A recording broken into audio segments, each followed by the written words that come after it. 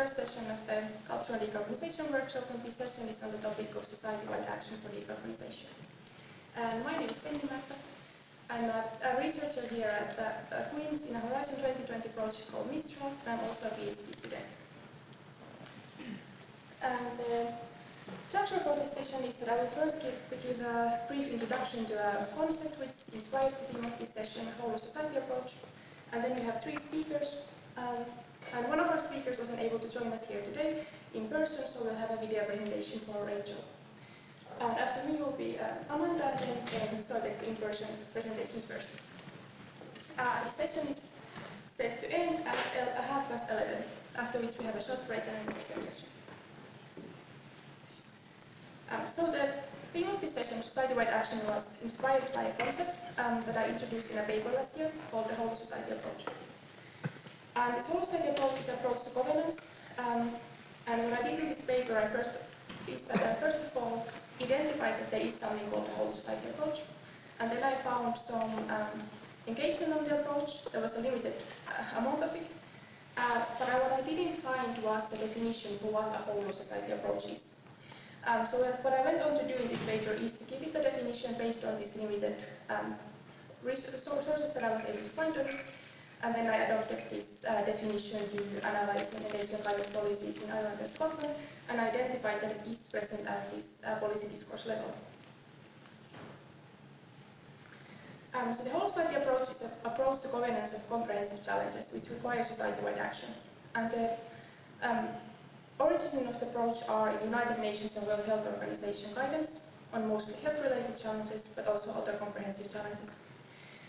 And pandemics is one key topic that this approach has been discussed in relation to.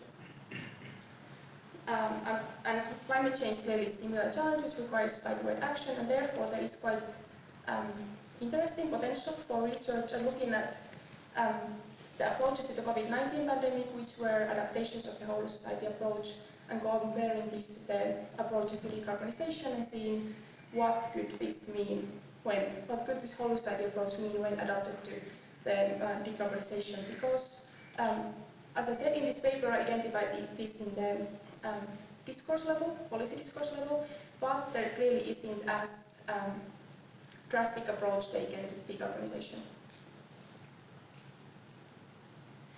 And as I said, I gave a definition for the approach, and I did this by giving it 5 characteristics. These 5 characteristics are mutually enforcing and context-dependent, and they work at different levels. Since introducing this approach, I have adopted it to analysis of public involvement in the energy transition. Some of the examples that I'll be talking about are related to that context. The first of the characteristics is crisis. So as said, this is an approach that is adopted to comprehensive challenges. And the key part of this is that these are challenges which impact the whole society and therefore require the whole society's participation. And one concept that I like using when explaining this is Sweetmaker's persistent problems. This means problems which are created and recreated by the system that they operate in. And this clearly resonates with the climate change crisis and the carbon locked-in society that we live in. A key part of this is shared responsibility, meaning that essentially everyone is a stakeholder in these kind of challenges and answering these challenges. So in relation to the energy transition, I have looked at prosumers, energy citizens, and these more active roles given to the public. And inclusivity is a key element of answering this challenge. So because the goal is society-wide action, any exclusion becomes a question of effectiveness. So leaving nations or sectors of society or individuals behind means lack of action. It means setting parts of the system into state that is not changing, essentially. And this is talked about with a lot in the energy transition, with the just transition concept, which is also talked to in relation to climate change in general. But I like to use the individual level as an example of this. Because decarbonisation of housing is one of the key challenges in Ireland and UK. At the same time, it requires significant cost. So if, from a governance perspective, only those who are able to pay and willing to pay are going to decarbonise their housing, we are going to fail decarbonising housing. There's going to be a group of people who are high carbon emitters, who are in increased risk of energy poverty. So therefore, there is a need for facilitation of these vulnerabilities and unequal resources. And this relates to the leadership characteristic then, which has two elements. First of all is a whole of government approach, so taking similar type of collaboration inside of government, working across government areas and policy domains, and integration of policy issues into all policy areas. And another element of it is facilitation. This means taking a governance approach which instead of singular solutions, it takes a whole holistic approach of multiple measures to try to aim the system, aim to change the system, aim to create an environment that supports the wanted actions. A key example of this is electric vehicles and active transport. You can't just tell people not to stop driving cars or just adopt electric vehicles, because there are many barriers to this. So here again, there's a need to look at charging infrastructure. There's a need to look at the culture around cars and many different behaviors around travel. And this facilitation element, as well as other elements, highlight systems thinking. There's a need to understand that these challenges are systemic, and also the solution needs to be systems oriented. And key element of this is understanding that this system is not just economic or technological transformation, it's a transformation of the whole system, essentially the whole society, which requires also changing the social aspects, culture, ways of thinking, and essentially the whole society. And as John Barry highlighted at the beginning, this is not a change towards worse society, but change towards different society. But this was just a brief introduction to the whole society concept because it inspired the theme of this session. I'm eager to get to our first presentation. So Dr. Amanda Slevin, welcome. Welcome, you can go ahead.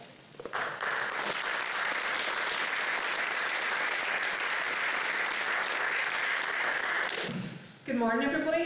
Brilliant to see you all here today. I'm delighted to join this session on society-wide decarbonisation.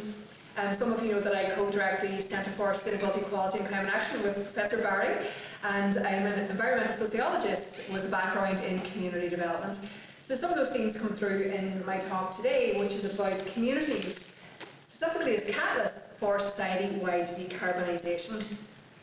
And why am I focused on communities? Well, I've been focused on communities for over 20 years, but also I think it's a really important locus for us to understand where we can direct attention, where we can bring people together as a basis for transformative action. And I specifically use the word communities in this space to really make clear differences with broader culture. Culture is sometimes used in a homogenous way that we all share one culture, which we don't. There are multiple cultures, and we can see that here in Northern Ireland, where a culture for some is wearing orange sashes and participating in marches, where for others that's not what their culture is.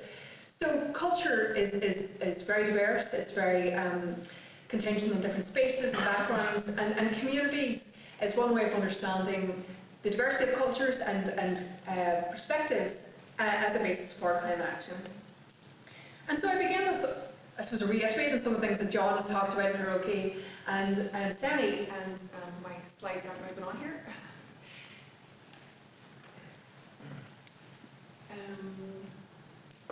What's wrong?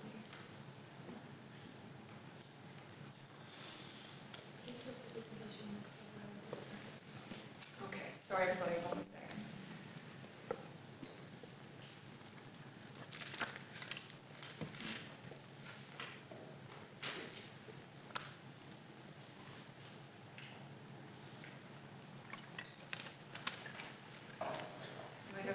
Free to the rescue again here.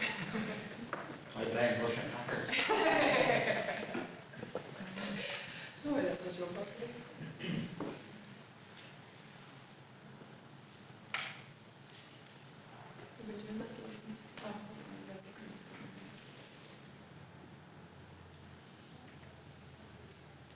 Yes, brilliant. Okay. Thank you, Teresa.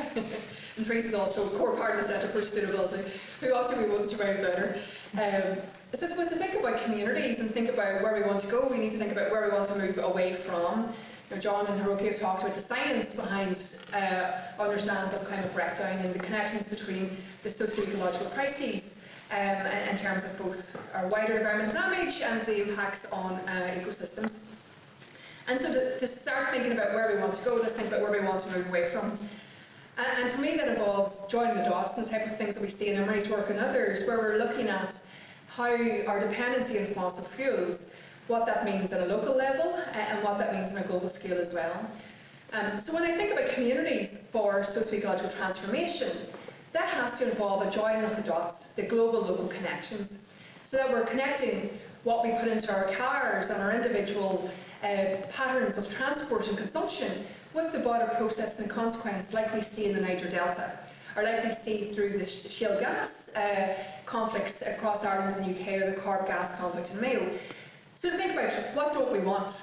Well, for me, for a sustainable future, this is what I don't want. To problematise and make clear these systems of consumption and production which are based on socio-ecological devastation and which are completely unsustainable. And to use that analysis as a counterpoint for what we can imagine as a better future. And so a key point, I believe, is that how can we develop socio-ecological imagination? Now that seems like a grand concept, and it is indeed.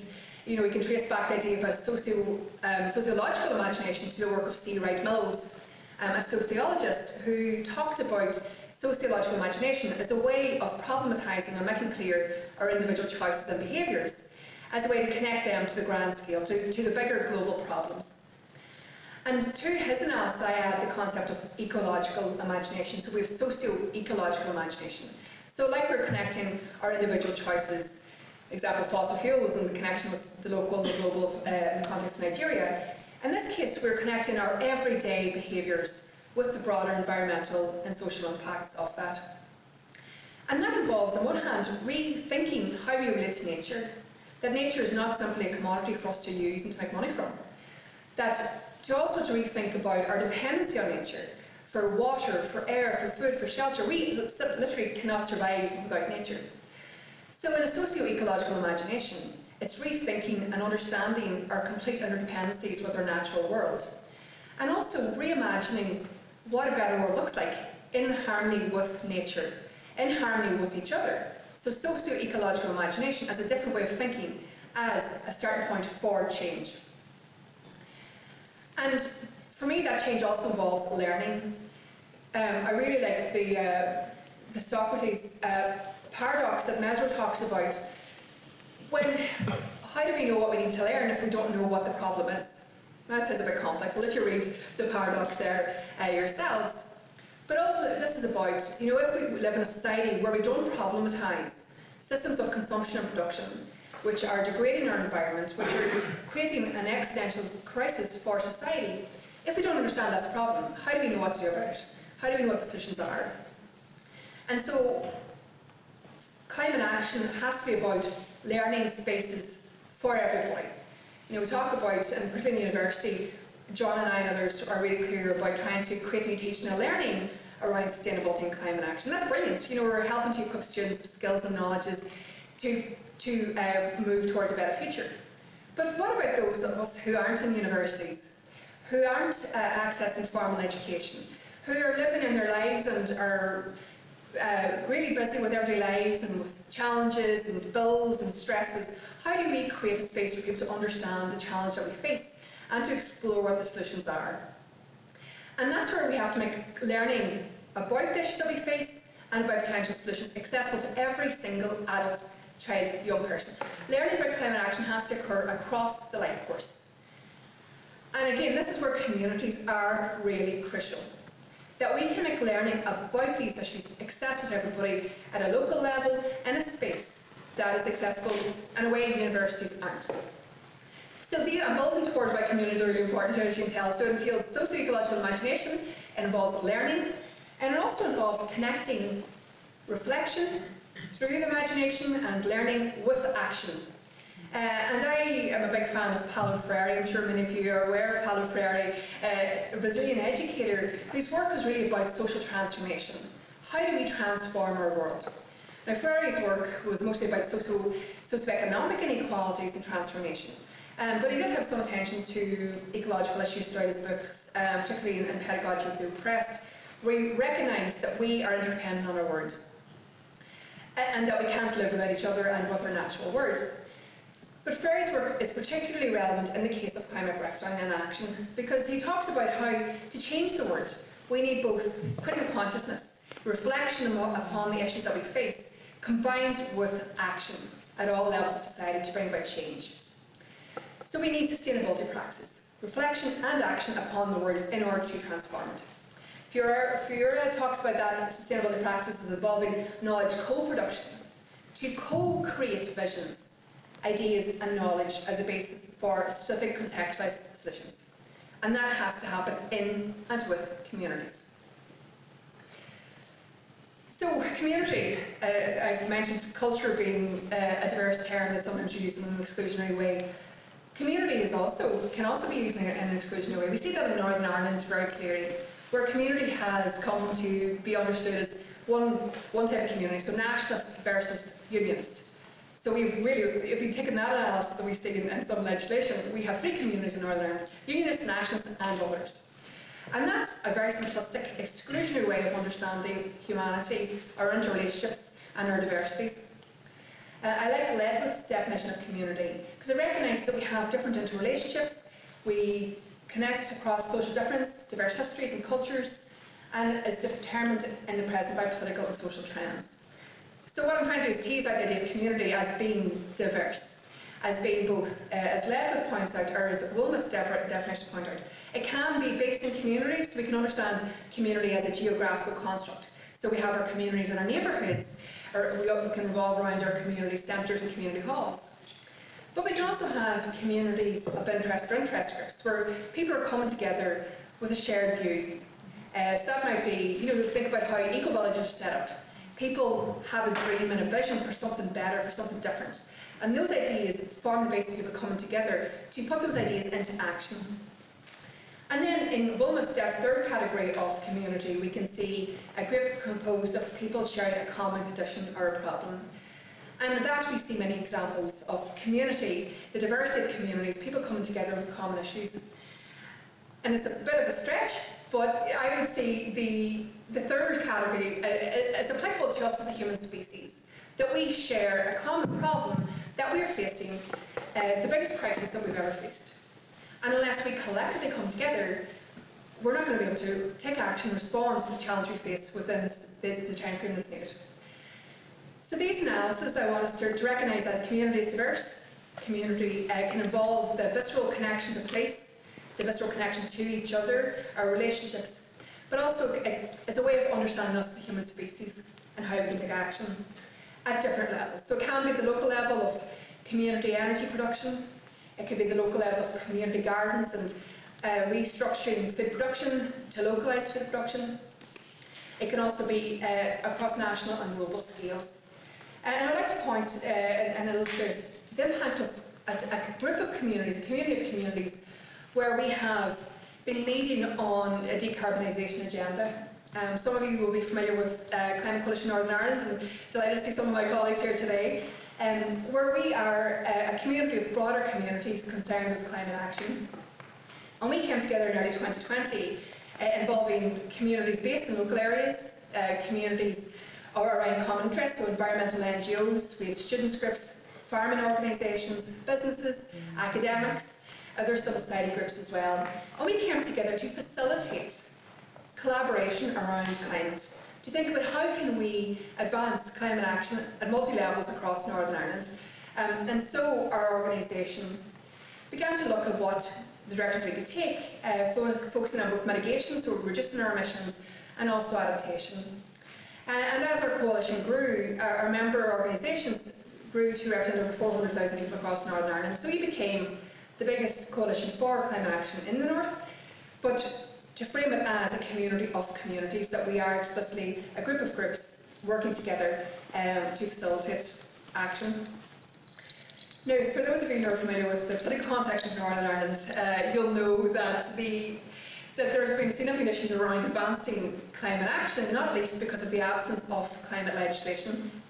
The UK has its own climate bill introduced in 2008, and despite advice from the Committee on Climate Change, despite multiple efforts between 2008, until recent years, there had been no climate legislation, and as a result, there was an absence of clear policy and clear action and resources dedicated towards society-wide decarbonisation in Northern Ireland.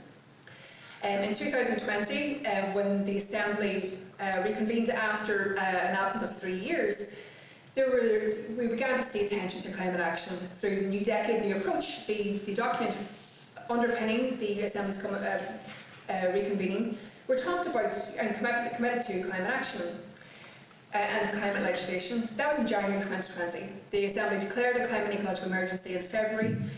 By July, it became really clear that the relevant minister was not taking action on climate, and indeed was not going to give any timelines for that. We saw in July 2020 in the Assembly passed a motion by the Committee for Agriculture, Environment and Rural Affairs calling for urgent climate legislation to be introduced in 3 months.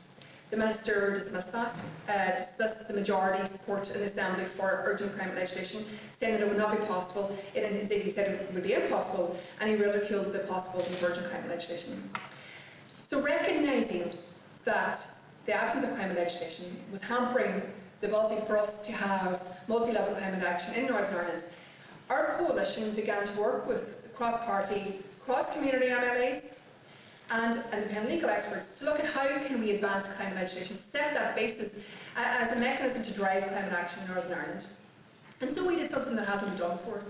We brought together the majority of the MLAs from cross-community. So we had unionists, we had nationalists, we had MLAs who identify as others, with independent legal experts, and we drafted and introduced Northern Ireland's first climate bill within 3 months.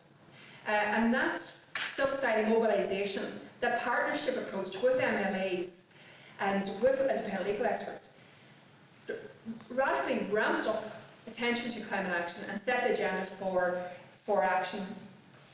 And we went from a point of having no climate legislation and no climate bills to having 2 bills within the space of a year. And that was driven by people, that was driven by civil society.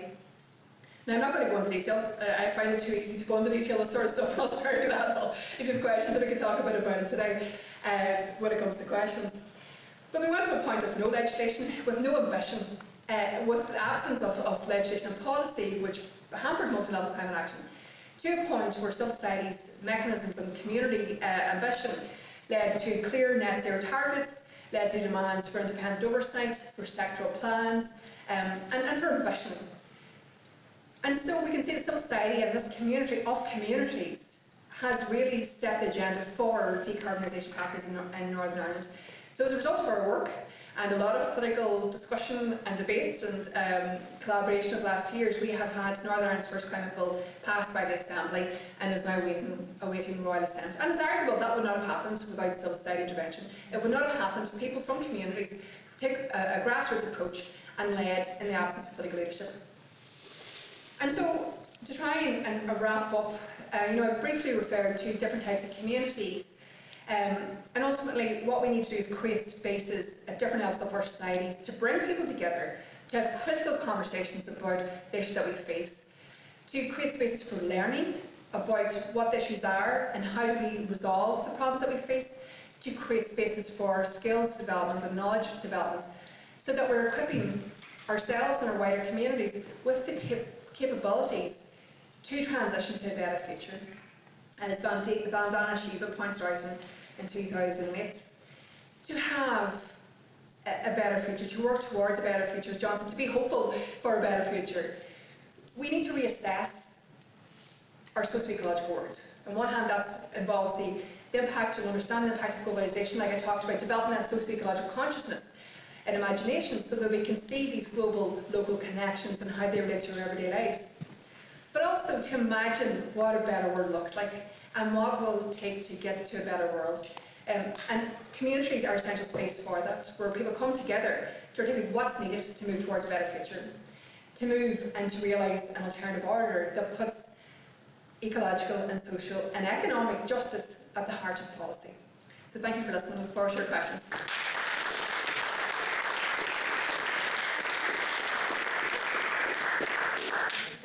And yeah, thanks everyone else for having me today. My name is McAteer.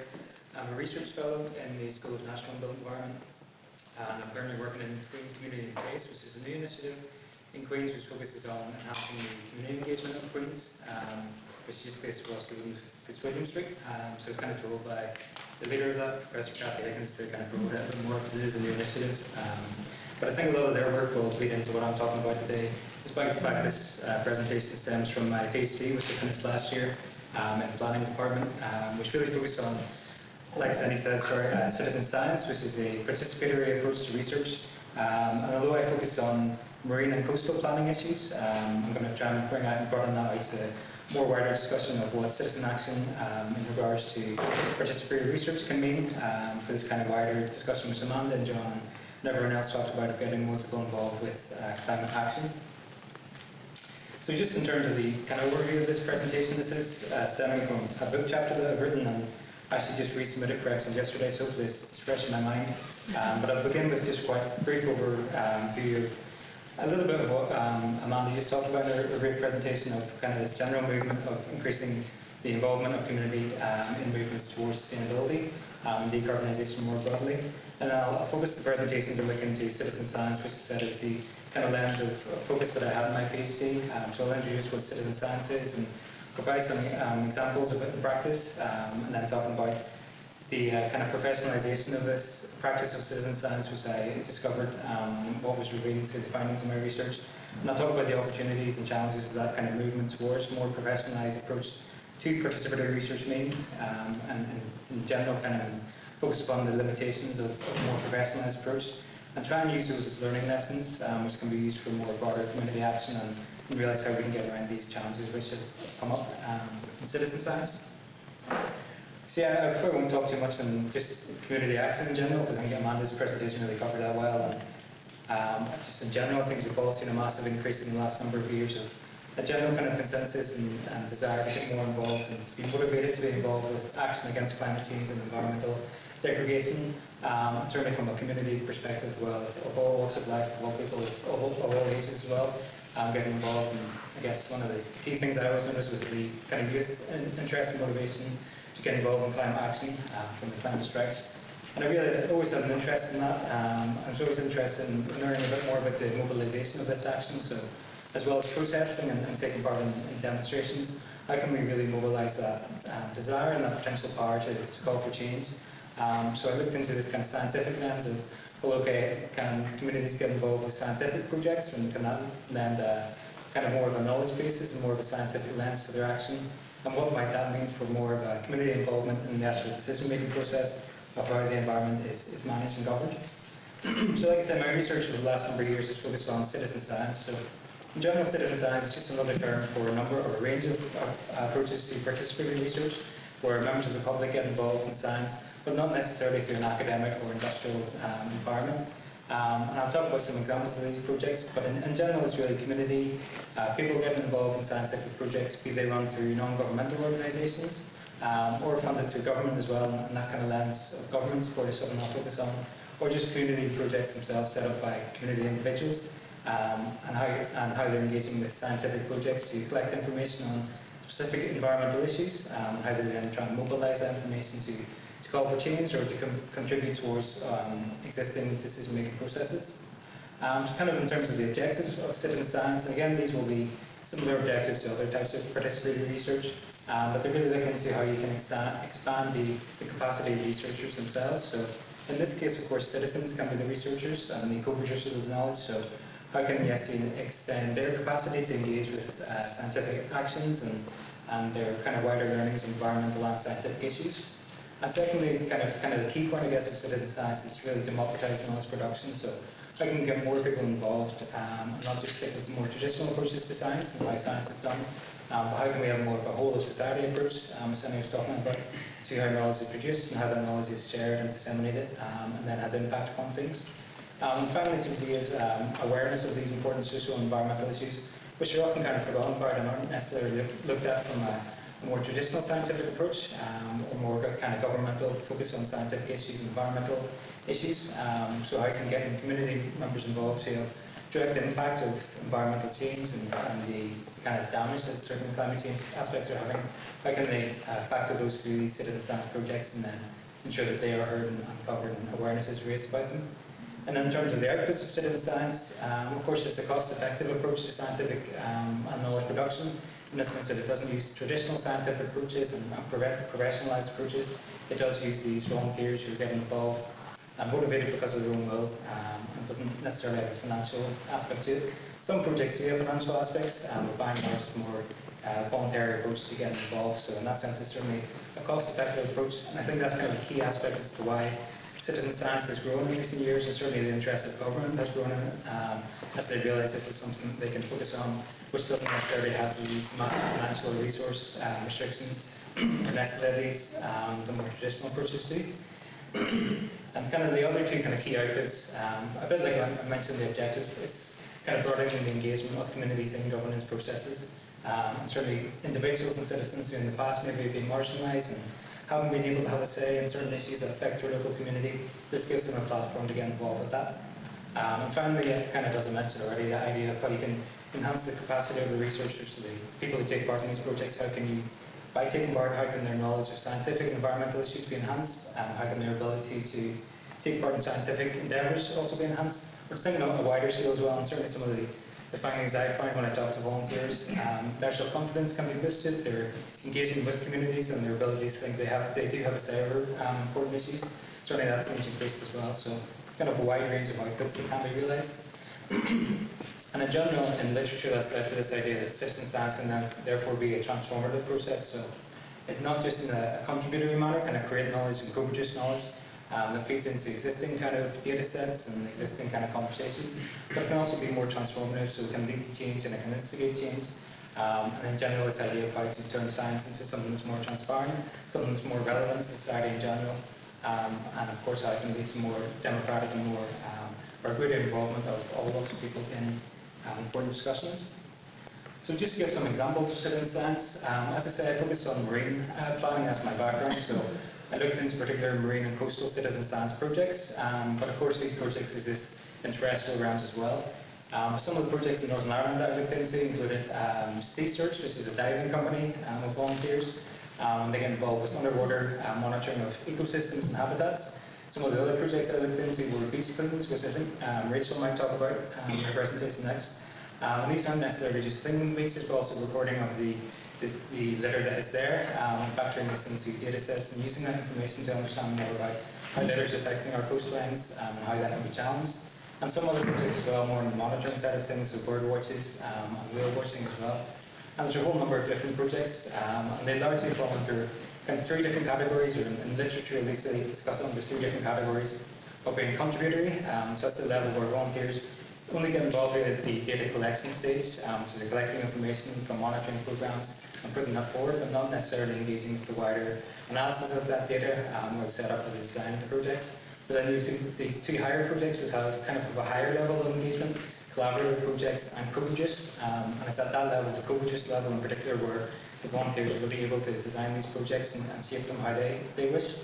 And then literature is only really collaborative and co-produce projects that were talked about as having a transformative potential, but in the books after that this stems from, I'm quite keen to argument that I think all projects do have a transformative potential, and transformation needs to be understood maybe in a more detailed manner, and how it can affect all volunteers, even if it is just contributory information that they're putting forward.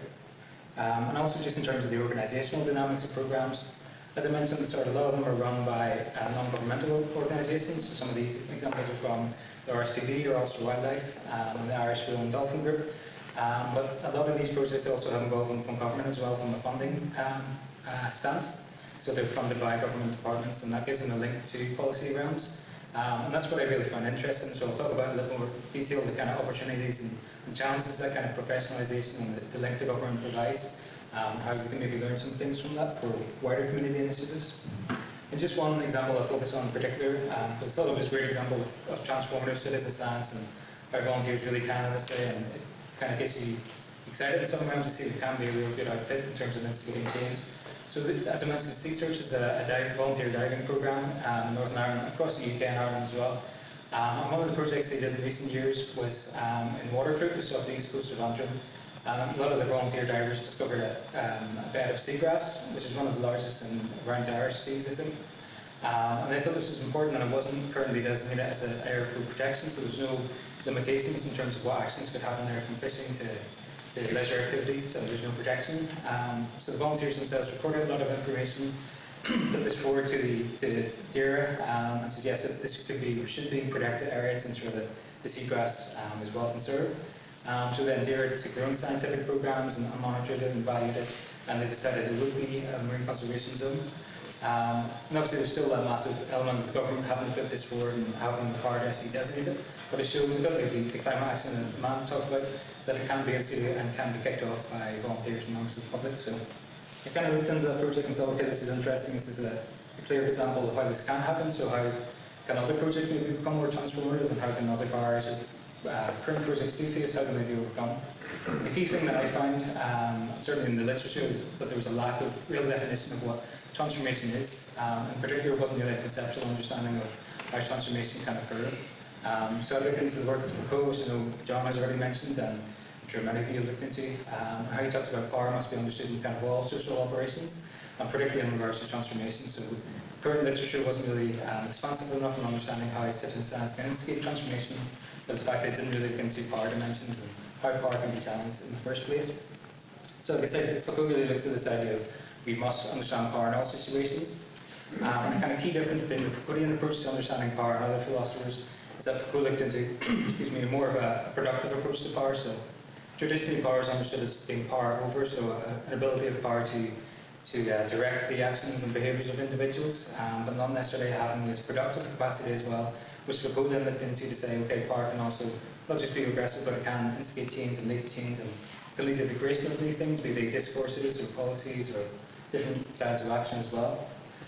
So in this sense, power is not a zero-sum game. It can be challenged, and there is a balance that can be challenged as well. So just by taking power from someone and giving it to someone else doesn't necessarily mean that that person can also gain power in future conditions or times. And the key kind of focus of the Foucauldian understanding of power that I take to citizen science research is that this balance between power and knowledge. So Foucault has a kind of a conceptual understanding called power and knowledge, where he lands upon I think it's Francis Bacon who talked about power as knowledge is power, and Foucault kind of accepts that, but also returns to saying, well, if you understand power as being a means of knowledge, you must also understand knowledge being a means of power. So there can be a body of power that isn't in some way supported by a body of knowledge, and likewise a body of knowledge cannot have influence if it isn't supported by certain power relations as well. So it's this kind of balance between power and knowledge and how they're co-constitutive of each other, and how knowledge is more than just an instrument, how it really has significance and can change things that I thought was really relevant to citizen science, and that's why I thought it was a useful lens to look into. So I'll just talk briefly about the findings. I won't talk about methodologies in too much detail for you, but I used a range of different interviews with practitioners and government bodies who are involved with citizen science, and then talk with volunteers as well to understand their perspectives. So try to get as much of a comprehensive cover of all the kind of competing actors in citizen science to understand it. And what I really find is that there's a process, particularly in those projects that are funded by government, I should say as well, these kind of focus of the projects I looked into in detail. There's kind of a process of professionalisation, so these projects are becoming less amateur-based and more professionalised, and as I was talking about, influenced by more of a government approach to understanding what science is and how it should be conducted. But in a general sense, and something that people in the wider realm of co-production have talked about, it's important to realise these imbalances of power. So unequal power dynamics between the volunteers, the practitioners, those are the kind of coordinators of the projects, and the government bodies who have invested in these citizen science projects. I think that's something in a conceptual sense that was really missing from the literature, so that was kind of a basis to go from to understand, okay, there are imbalances between these actors, how is this influencing how projects are organised and how they evolve as well. And I think this, the key kind of thing, like I said, a lot of these projects are now funded by government. And the key thing is that shifting positionality of government. So at one stage they were just the research users of this data, so they made use of the information that was put forward by citizen science and they maybe factored into the policy, they didn't factor it in. But they've moved from that position of just being an end user to a co-producer of the programs as well, of the projects as well. So they have a much greater significance or significant influence upon how these projects are developed. And particularly I kind of found 4 key examples of that. First of all, in terms of how objectives are set. So objectives aren't just set by the practitioners and have input from volunteers, but also the government bodies who are investing in some of these programs also have a say over the objectives. So as I'll talk about, sometimes the projects find that they can't really challenge what the government are suggesting they should look into. Quite often it's kind of predefined questions that are set up by the government bodies. that they want citizen science to look into. So in that sense, it kind of limits the potential, transformative potential projects and really force towards creating certain types of knowledge, which is also another part of knowledge types. So what I find is obviously a lot of these projects produce quantitative knowledge from surveys and monitoring programs. And that's really the only kind of information in these examples that I looked into the government bodies are interested in. So it's a real shame some of the practitioners and volunteers will talk about a lot of the qualitative information they have, be they storytelling opportunities or narratives that they have about their local areas that are significant and they're useful information, but they're not allowed to be factored into these programs. So they do the kind of standards of data collection that are set up by the projects, but also just standards of participation as well, not just standards of knowledge. So allowing volunteers to only operate in certain ways and carry out certain tasks rather than more of an open approach to citizen science, which maybe in its background and its basis was where it stemmed from, a more of an open approach to participation.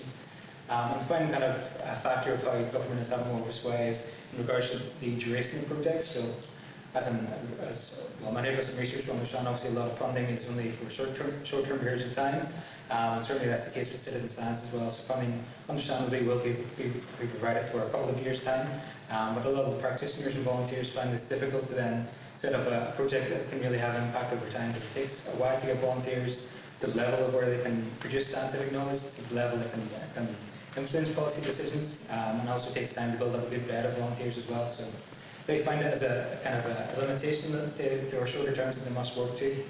This can kind of harm the volunteers that they do have, and also the scope of the projects that they would like to set up. And just as I mentioned, like I say, some of the practitioners will feel this relationship with government funding can really be a hindrance upon what they want to achieve, and how they can feel uncomfortable at times to challenge the decisions which are put forward in terms of the objectives or how knowledge is produced by government bodies. And I think that's already a bit of an example of the kind of imbalances of power that do exist. And just some quotes from the interviews that I've carried out, I think were quite encapsulative of this. From a government management kind of side, like I mentioned, quite often projects are pushed towards answering these policy gaps or these predefined questions. And that's the interpretation the government have in some cases of citizen science, that they can fill certain gaps, which some projects are happy to do, but at the same time it might limit the transformative potential that other projects which would seek to go beyond that. And also from the practitioner side, quite a useful comment was this idea of boundary bridging and boundary policing. So they mentioned how government funding can help bridge the boundary between citizen action and policy decisions. That provides this platform to share knowledge to the individuals and the bodies who can actually inform policy and can make change. But at the same time, it creates this kind of policing function that, as I mentioned, sometimes objectives can be organised in certain ways, or the knowledge that they can produce can be organised in certain ways. So the kind of funding relationship also has this policing effect, where they can be limited in some things that they do. And the second kind of theme, and final theme from the findings I'll talk about, is more in the participation side of things. So the kind of last side was about the organisational dynamics of how projects are organised and how they evolve. And this is more about how volunteers actually get involved in the projects themselves. And what I find really is kind of what I mentioned, I suppose, already, is that participation can often, in the process I looked into, overly be focused on filling gaps and answering certain questions which have already been designed and set up. And already that kind of limits the potential participation of volunteers. It doesn't give them that much leeway or agency to really shape things. I carried out surveys with volunteers and found that roughly about half the volunteers felt that their motivations for taking part in the projects, whether they wanted to become more environmentally active or they wanted to give their local knowledge a chance to have an impact at the policy level, only half of those people found that those motivations were actually realised in the first place.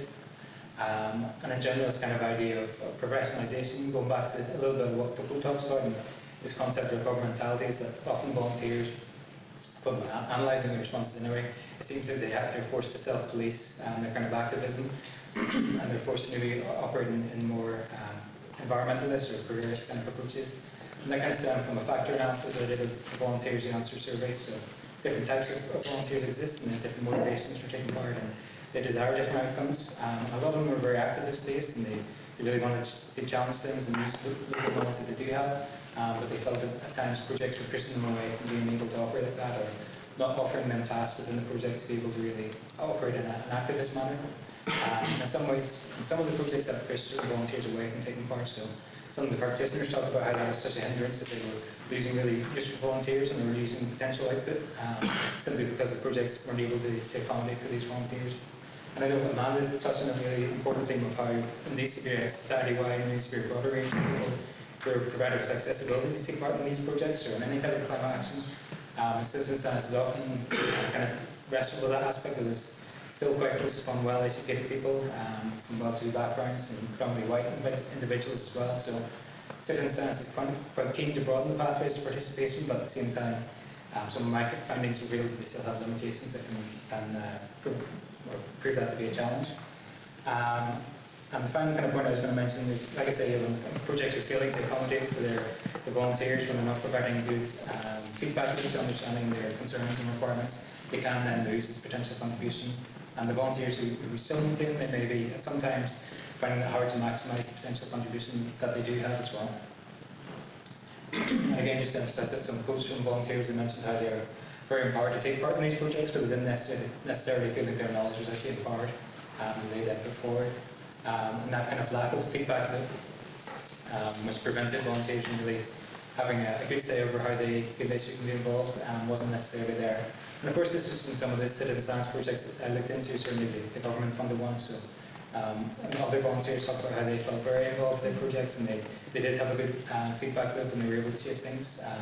But just in some of the projects that I looked into, particularly those funded by government, and those that became more professional in their organisation and development, didn't necessarily have that. So I think just to conclude the presentation, which I hope has been useful, and it might provide more of a practical lens to some of the discussion in terms of an active means of actually getting volunteers involved. The key kind of thing that I find, which I hope can be a learning lesson, is that when these kind of things become more professionalised, when there's more involvement of government through financial means at least, they can actually limit the active and the open ability of participation. And I think, certainly from my perspective and learning from the industry and what I hope to contribute to, is that citizen science and knowledge co-production in general shouldn't necessarily just be focused on doing management better and contributing to things, but it should really be about revising assumptions and putting forward alternatives as well. Certainly when we look into environmental and social aspects, we see these projects looked into which have long-term been injustice or based in injustice. Certainly should be that lens, but they can be more challenging in their approach. And certainly in terms of what we'll talk about today, we do endorse more of a transformative approach to sustainability in general. Certainly community participation can't just be about using data or using citizens as data drones or sensors. It should be more, there's a capacity as well as that to act in more of an activist way.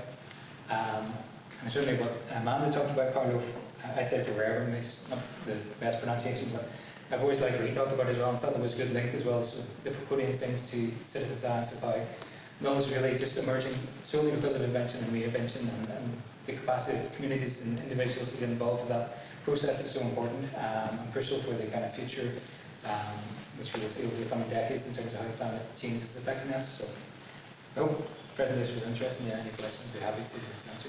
Thank you.